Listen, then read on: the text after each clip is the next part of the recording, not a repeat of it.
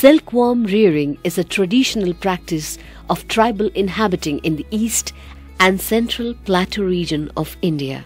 Tasar sericulture is a traditional source of livelihood for nearly 1.5 lakh tribal families. The most common and deadliest is pebrine disease, caused by Nosema species, and can result in complete loss of crop. This disease can be controlled by examining mother moth. Presently, the egg-laying moths are examined individually under the microscope. Once pebrines are detected in a moth, all eggs laid by it are discarded.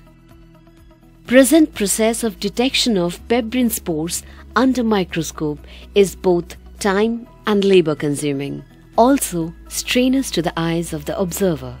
The operation demands experienced manpower.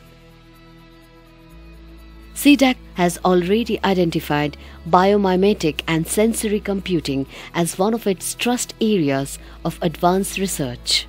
The developed solution automates the pebrine spore detection process by capturing digital images from the microscope slide through USB camera mounted on top of the microscope and classifying pebrine spores within the captured images using digital image processing techniques, thereby improving productivity and accuracy of this process. Pebrine-O-Scope system follows the same sample preparation process. Slide is then treated with chemical treatment solution. Developed by PES University, Bangalore. Automated inspection methodology of Pebrine-O-Scope is simple enough to be used by an inexperienced user who doesn't know about pebrine. The system is helpful to identify pebrine spore in fast, reliable, automated manner.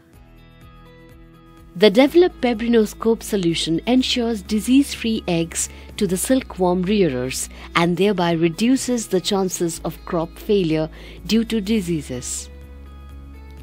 The user of this technology would be the Tasar seed producers at village level, where silkworm rearers resides and supplies the seed to the silkworm rearers.